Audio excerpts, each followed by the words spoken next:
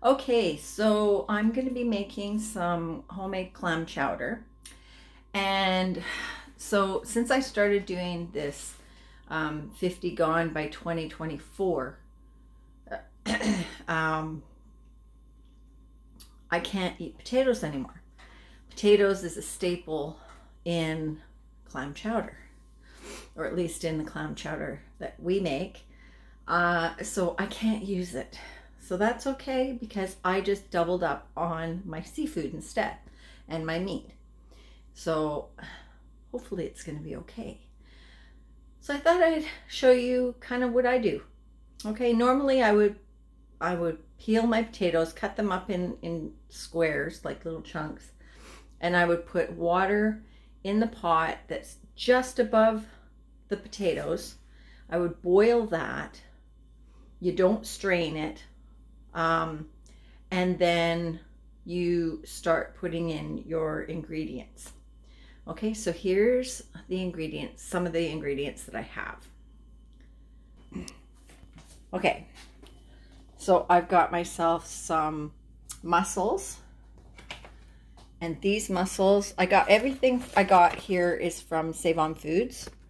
So this is the Iceberg Select Blue Mussels. You can usually find these on sale. I found these ones on sale. And then I got some raw white prawns. These are the large ones. And these are Western Family. Okay. And then I got some scallops. These ones are frozen still. But these are the Western Family scallops. They're the small ones. Okay, and I have, this is the coho that George and I caught this past summer. So I'm going to, it's still frozen, but that's okay. I'm going to slice it all up into chunks. And then over here, I have ham. Right, you can buy like it's just a big round piece of ham. It's just a slice. I usually get that, cut it all up, and then I got a whole pack of bacon that I cut up. Okay, now I've got a chopped onion. I've got my 3% or whole milk, seasoning salt, poultry seasoning, which is sage, and some onion powder. Okay, so now I put my oven on about medium heat. Okay, and then we're gonna put our bacon, all of our bacon in, and let that cook.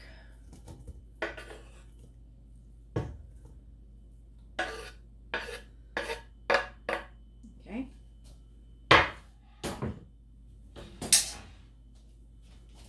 Okay, and then we'll just stir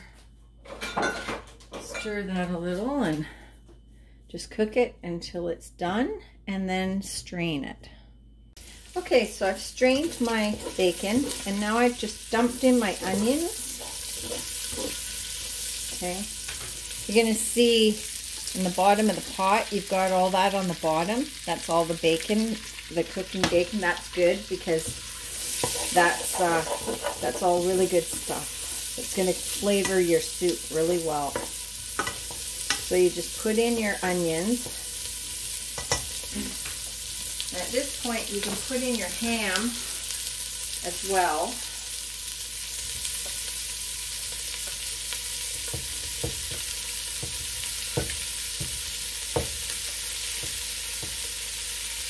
Ooh, that's a strong onion.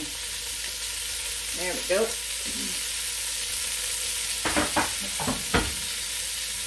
Okay, you can turn your stove down a little bit. You don't want to burn your onions. Okay. All right. And while that's cooking, I'm just doing my salmon. Now this is still frozen. It's just starting to thaw out a little bit, right? So you cut up all that, and then it's easier to take the skin off when it's a little frozen. I know, don't judge me because I'm cutting towards myself.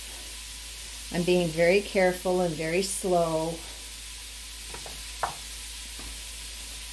Here, I'll cut away from myself just so that you're not freaking out. It's harder for me to do it this way. So you just take the skin off, and then you can, yeah, I can't do it that way. And then you can cut your salmon into chunks, like bite-sized pieces. Okay, now don't throw these skins away because you can put them in your plants if you have any plants at home, or in your garden. It will feed your plants. Your plants will love you. Or if you have a puppy that's sitting here like Bailey is, oops, she's patiently waiting, you can give it to your puppy because they love it, don't they? You love this, don't ya? Ooh, yeah, it's really good for their coat. There you go. So yeah, pro tip. Not that I'm a pro or anything. Sorry. Hope I didn't make you too sick there. Okay, so you're going to just cut these up into bite-sized pieces.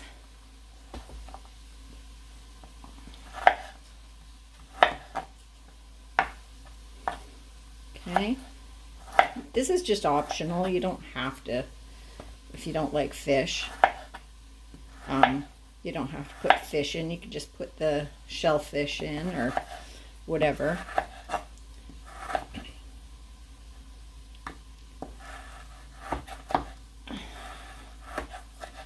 Okay. You continue to do that and I will be back. Okay, I have 2 cans of baby clams. They're Western family as well. And all you do is you strain them.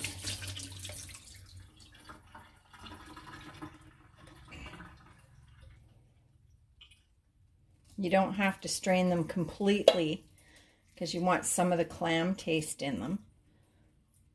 Okay. And then, oops, put it back in your can, which is a hard feat to do. Or you could put them in a bowl, which would probably have been easier. But I always seem to do things the hard way.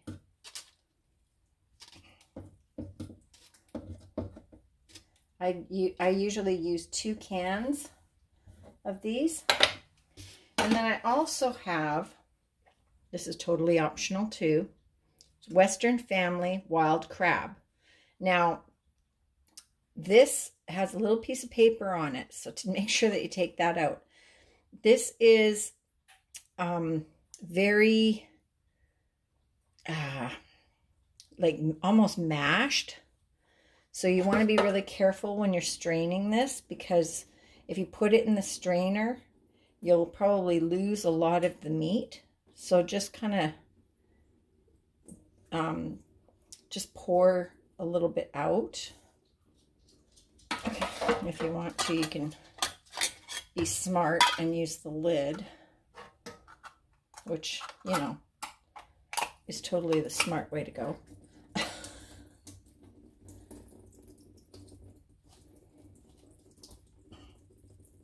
And again, you don't have to completely strain it. Okay. And then we can get ready to put that in the pot. Okay, now that your ham and bacon and onions are cooked down, you can really scrape the bottom just to get that flavor out.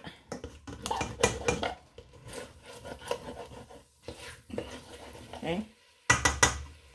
Now what I'm going to do is I'm going to take my butter and I'm going to put a couple of tablespoons of butter in there.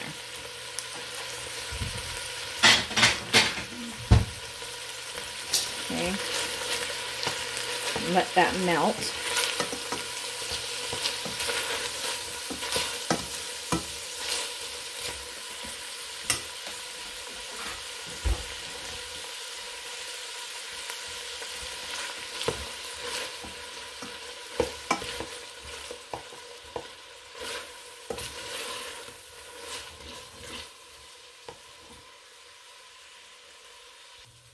Now once that's melted, you're going to put in 2 cups of water.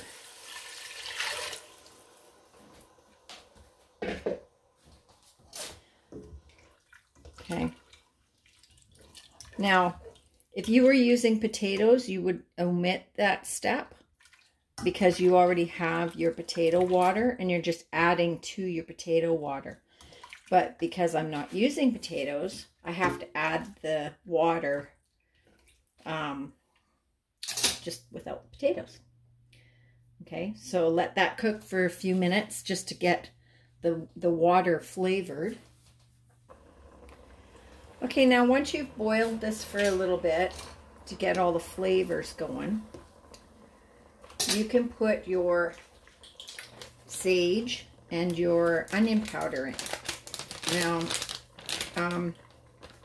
we like a lot of sage flavoring.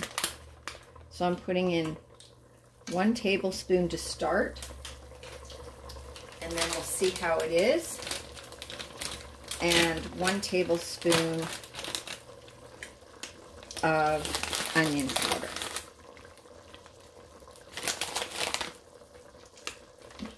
Okay. Now at this point you're going to turn your stove down to low because you don't want to curdle your milk when you put it in here. So you're going to just mix it all up and let it simmer.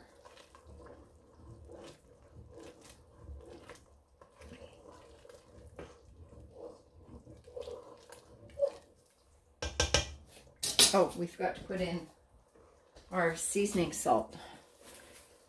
Okay, I just put in maybe 2 teaspoons.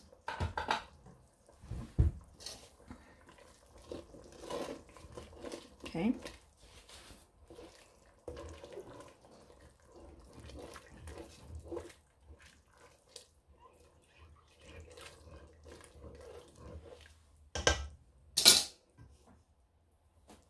Okay, once your soup has just been on a simmer, it's not boiling really hardcore or anything, then you can start putting in your milk. I'm putting in 2 liters of 3% milk.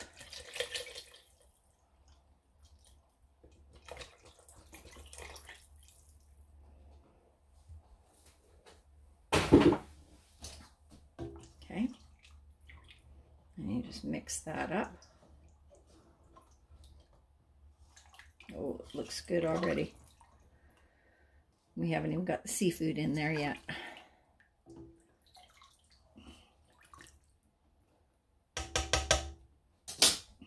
Okay, now at this point you can start putting in your seafood. You put in your salmon first. Okay. Try and do this without, yeah, like that's gonna work. It's gonna splash all over the place here.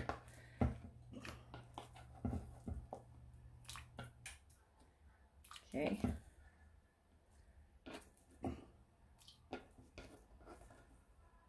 This would taste really good with smoked salmon too, if you're lucky enough to have any.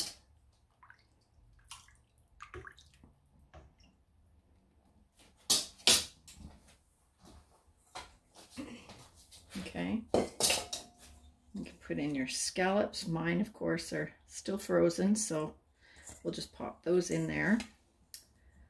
Put in our shrimp. Oh, and I'm gonna have to clean the stove.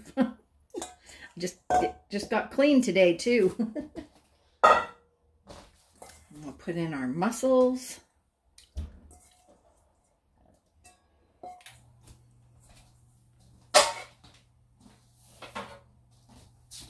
Put in our clams.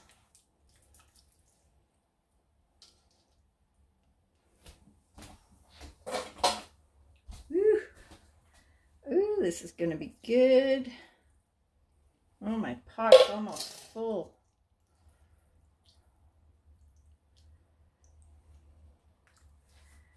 There we go. And then don't forget your crab.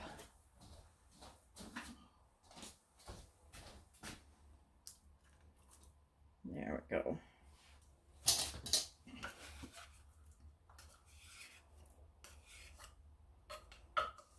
Man, I might have to change pots. There we go. Okay. Then we're just going to keep this on low and just let it cook. Don't let this boil because you will curdle your milk.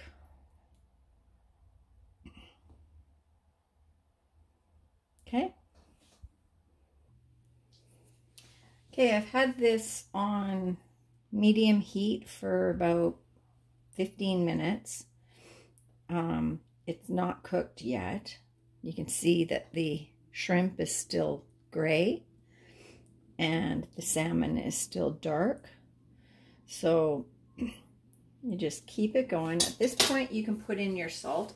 I use Himalayan sea salt, and you can do this to taste.